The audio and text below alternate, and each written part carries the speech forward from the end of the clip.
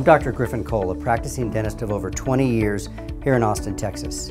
This package that I'm holding here contains sodium fluoride. Sodium fluoride is a drug that is routinely prescribed to children in the United States as a means to prevent cavities. It also comes in tablets and lozenges. These forms of fluoride are often called fluoride supplements. But don't let the word supplement fool you, as these are not supplements in the way that calcium, magnesium, and other real nutrients are.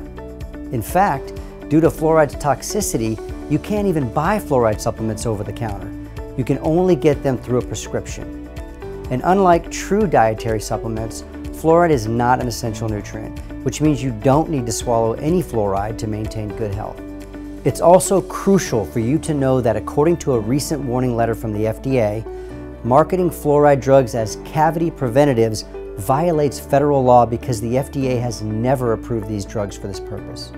Yet these drugs are still being prescribed to millions of children throughout the U.S. and are even still being sold at the nation's largest pharmacies, including Walgreens, CVS, Rite Aid, and Walmart. That's exactly why we need your help to remove these unapproved drugs from the shelves.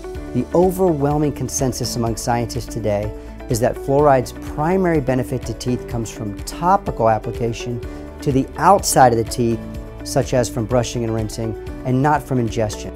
So there's no need for children to swallow any fluoride, whether in drops, tablets, or water. Swallowing fluoride is not only ineffective, it's potentially dangerous, especially for children. Fluoride is now well recognized as an endocrine disrupting substance and a neurotoxin. Studies suggest that ingesting fluoride during early childhood may cause learning and behavioral problems, low thyroid function, and other potential harm, including bone fragility, bone cancer, and dental fluorosis.